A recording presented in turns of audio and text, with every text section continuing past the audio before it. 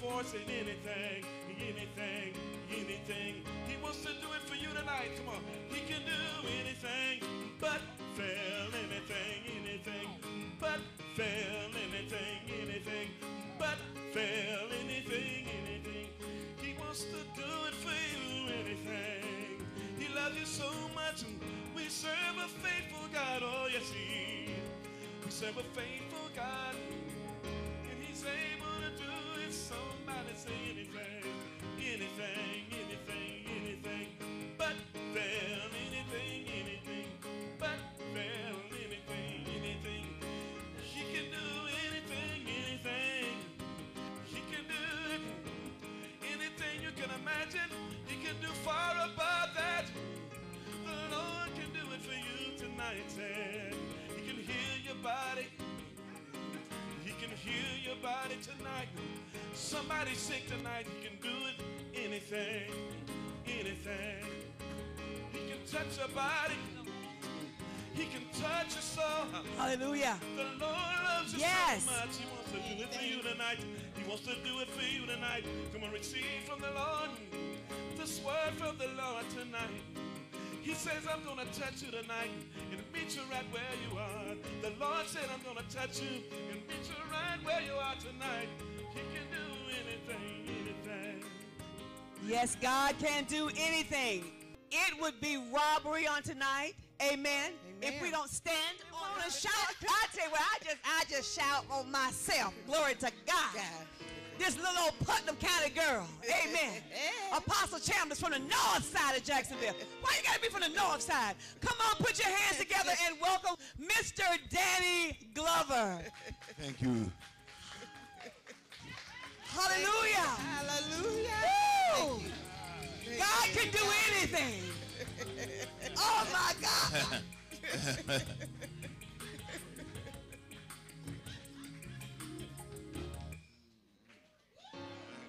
Eat your heart out. Glory to God. Oh. It was so funny. The first time we were talking on the phone, and Mr. Glover has a way of talking to you like he's known you all your life. You know, he sits down and talks to you like he's known you the whole time. And I like that because he's operating in a principle of investing and sowing, and you got to give back, people. You got to give back.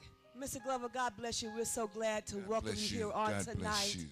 Just with sharing with Miss Rochelle and just talking about your meeting and how you together are sharing and giving back and teaching people and giving them the opportunity and information how we can economically empower, economically empower ourselves and each other. I heard Miss Glover say, Miss Salisbury say something today. She said, we're either been employees or employers, but we don't know about being entrepreneurs.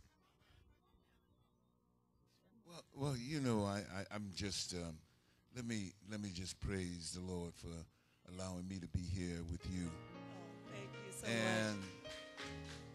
And his guidance is there, you know, unseen and seen. Amen. All the time. Thank you. But I had the fortune of being the child of two wonderful, wonderful human beings, my parents, my mother and father.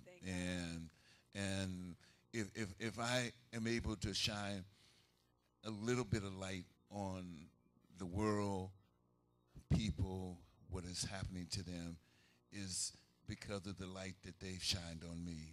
Amen. You know, and I think about them every day. You know, my mother from rural Georgia, poor farmers, mother and father began as sharecroppers. Mm-hmm. Her mother became a midwife, made a little money, put that money together, sold eggs and milk and butter and everything else to put that money together, pick cotton and all that, to buy a farm, which still is in our family, to buy a farm. That's awesome. And send their child to college. Wow. even though they had never gone past the 3rd or 4th grade because they couldn't go to school in September. Part of my moral underpinning was that my mother said that I'll be and I will be forever grateful for my parents because I didn't pick cotton in September. I went to school in September. Consequently, she graduated from Payne College in 1942, and I'm sitting here by the grace of our God and the fact that my mama didn't pick cotton in September. Come on, praise God for that. Amen, amen.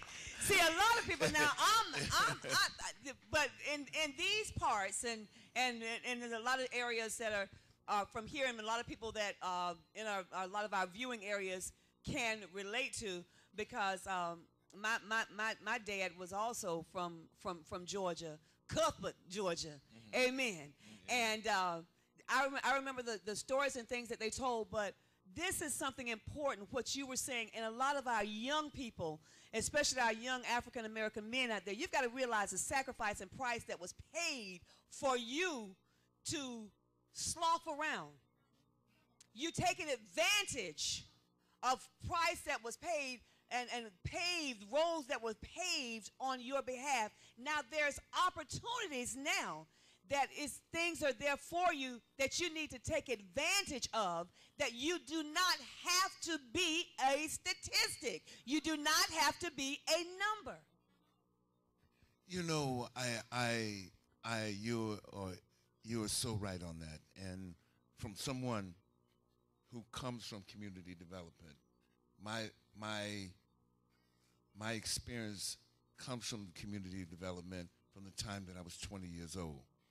For the next 10 years, I either worked informally or formally in programs. That means that I attended meetings, and as I watched communities attempt to grasp the concepts of what I consider democracy and participatory democracy, grasp the ideas that they can be involved in changing their community and changing their lives. On the one hand, I saw this, and I saw this in enormous ways. They were cross-generational, mm-hmm. from women and men who said that we are empowered right here. What happened in that period of time, that precious moment, all of this is that uplifting and movement from the civil rights movement, the early 70s and everything.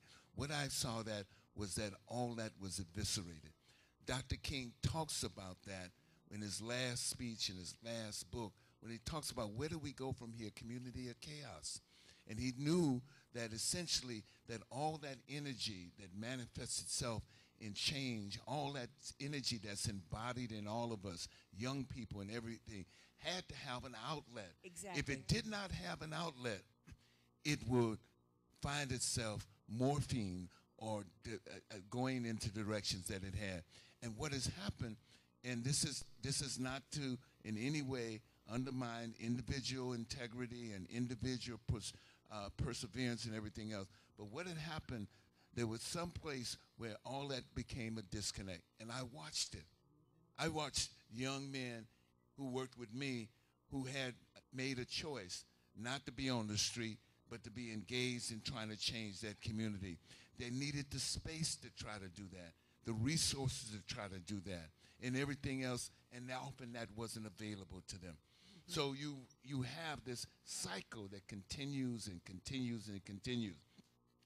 Not to make any excuses, because we all have to get up in the morning, and we all have to get up in that morning when we wake up by mm-hmm. God's grace to have some sort of purpose. That's it. You get up in the morning mm-hmm. to have some sort of purpose. Mm-hmm. And we see, and I see, and it saddens my heart, where this wasted human resources languishes in our streets, sits there, just can't, in some sense, can explode and tell us what it is. In some sense, does not have the opportunities available, and at the same time, knowing that if they do explode in a certain kind of way, they'd end up having a record, end up in jail, and further disenfranchised. Because once you go to jail, and I think one of the largest largest populations Yes. of African American men who are disenfranchised Yes. is right in this state right here. It is in the In this state of state. Florida. In the And state. not only that, and I know that with Apostle Chalmers and myself, that God has done something even with establishing and placing us to be here for not only this network, but for the other ministries, the Embassy Fellowship of Independent Churches, NEFM, and especially Bodybuilders Television Network, for having that platform, as we say, not only to evangelize and expose, but to educate and bring economic empowerment. Well, that's the beauty. That's the beauty of what you do, the beauty of what myself and Miss Salisbury are presenting.